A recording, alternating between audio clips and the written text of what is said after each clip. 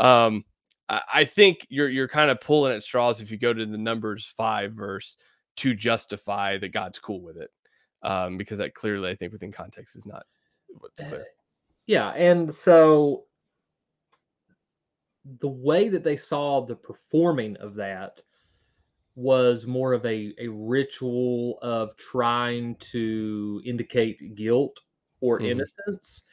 And in the performance of that, they, though, that they in the ancient world did not see the death of the child or the baby or what have you, as being as being the purpose of doing it. They just saw it as an effect of judgment. Now, of course, we can begin to split hairs in all of those different aspects, but they were operating under their knowledge of the world and of medical science and the way that the gestation process happens. And so that would take a lot of very careful examination of all of the implications in that.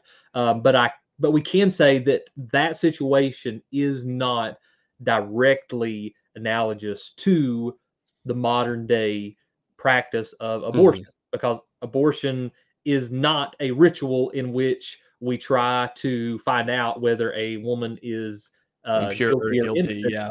of a sexual sin.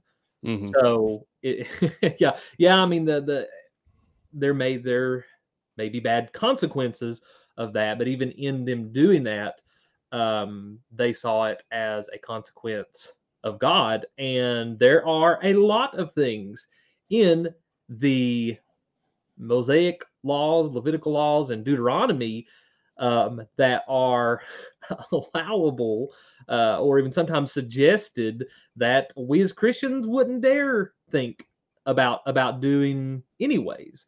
And so I think that it's unfair, and as you said, really grasping at straws when you go back to something like that and you try to proof text instead of seeing the broader theological context.